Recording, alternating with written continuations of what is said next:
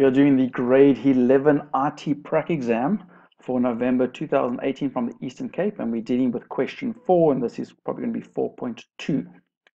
So just to recap, we're currently dealing with an array of items and a parallel array, a corresponding array cost, which has the price for each of those items. So position 1 in the array item array will have a cost of whatever's in position 1 of the array cost array. And in the first video that we did, we did a sort of the array item, but whatever we changed in the array item, we also did for array cost. So that was just a method that we did as a procedure. So let's look at question 4.2. There's a button, list of items. We need to separate the items into two different categories, food and drink, and display an alphabetical list of the food items. Alphabetical list. How are we going to do that? Well, maybe we should use our sort algorithm that we did in the previous question, our sort method. So there we go. So that's how we're going to use it. We don't need to redo the sort method because we've got it. And then an alphabetical list of drinks. Okay.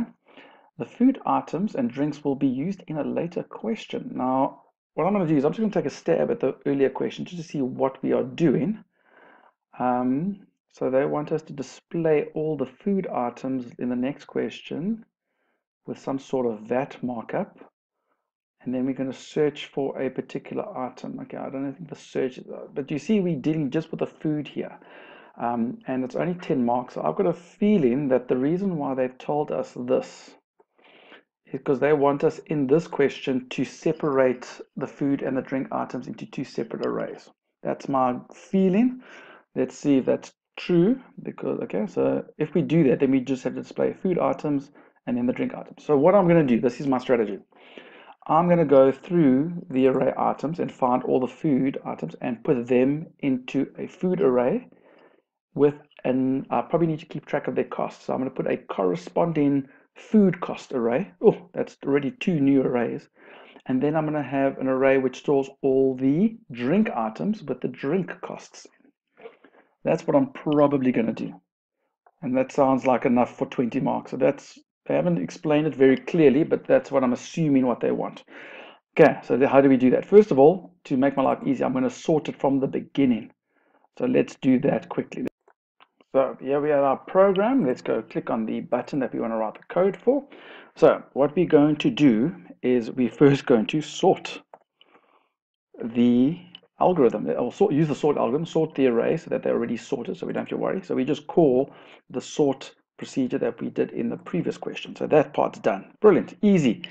Now we need to separate the food items. Now, if you can see over here, the food items have a hash F at the end, and the way they want to display it is without the hash. Okay, so I'm going to just do the food for now. Let's just do the food. So let's make it global because we can use these global variables.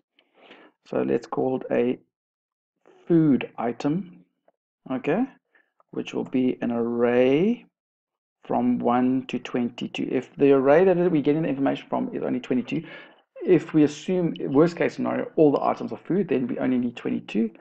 That'll be of type string, and then we'll need an array food cost, which is an array from 1 to 22 as well, of real. Now, we don't know how many of those, we're not going to fill it because there are some drink items we don't know. So I'm going to have a variable called our food size, which tells me how many items are in those two arrays. So if there are 12 food items, then we don't have to go from 1 to 22, we go from 1 to 12 for that. And remember, when you declare this variable, it's declared globally, integers declared globally will be automatically set to 0. Okay, so let's just do the food. So when we do the food items, we sort it, and then I'm going to go through the array. So from 1 till 22, because that's how many items are in the array. Okay, begin. Okay, now we want to check if the last character is an F. So how do we get the last character? If array item R, so we're dealing with, when it's R is a 1, that'll be number 1, and then number 2.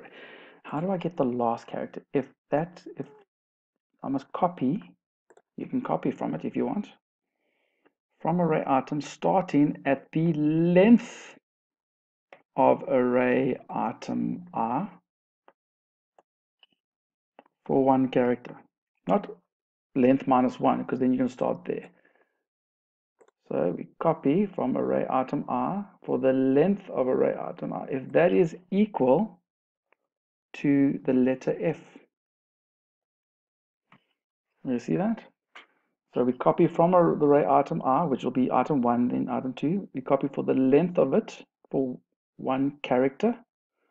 So copy for the length of it, so till that character for 1. If that equals to F, then we have a food item. So then what do we want to do?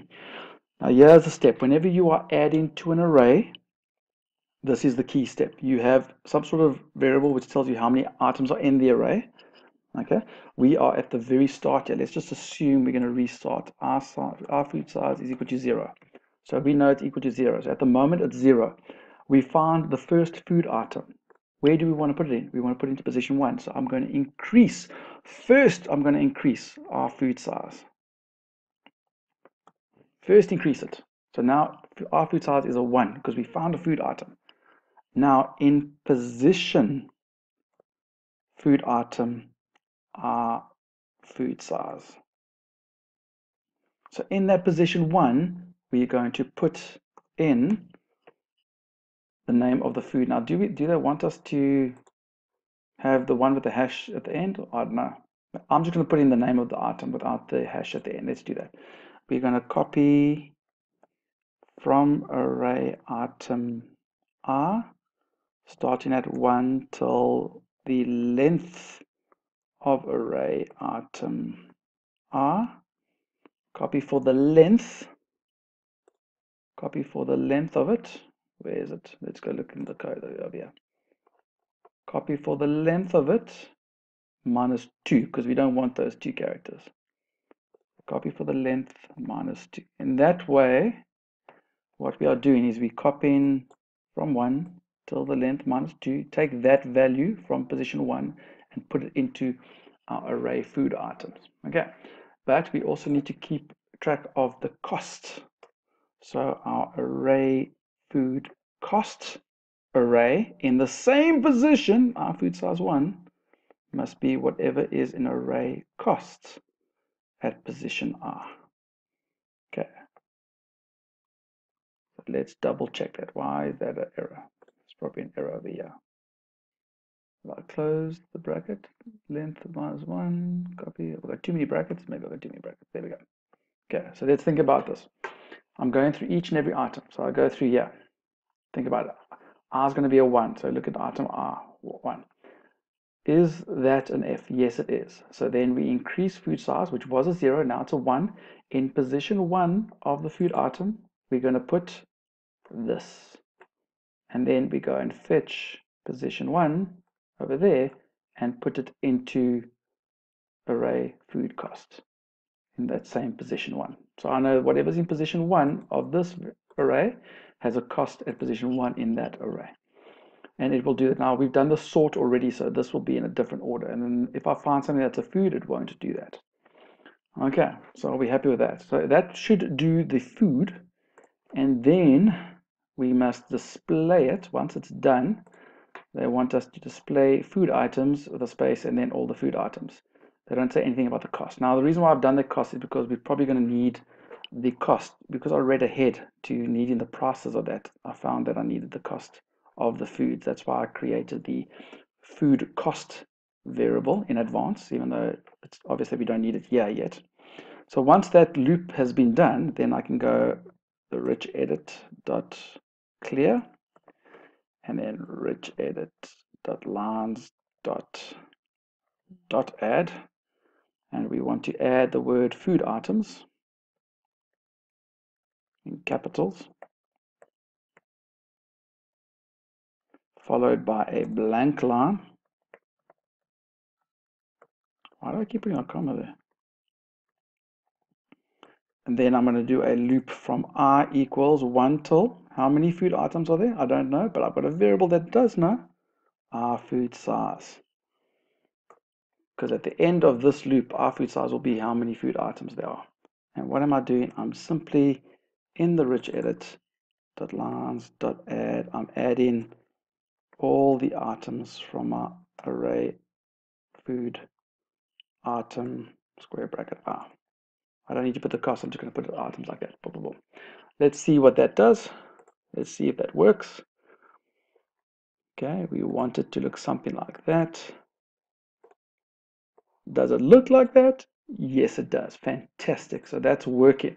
Now we must do the same for the drink. So all I'm going to do is exactly the same thing. I'm going to make an R drink size variable, which I set to 0. Oh, I haven't declared it. So R drink size. So I'm going to do the exact same thing as these things. Just going to add them. Yeah. So we're going to have one for the drink and one for the drink cost. I don't think we need the drink cost, but I'm just doing it just in case, you never know. And our drink size. It's going to do the same thing. This is going to store all the drink items, the corresponding drink costs, and this will tell me how many items are drinks. It doesn't necessarily mean that the food and the drinks have the same number. It's very possible that they don't. So if it's an F, then do that. If it's not an F, then obviously it's a drink. Else we must add the stuff to the drink. So it's literally copying all of this code. You see how we're saving time by copy and paste? And instead of the food size, we are copying the drink size.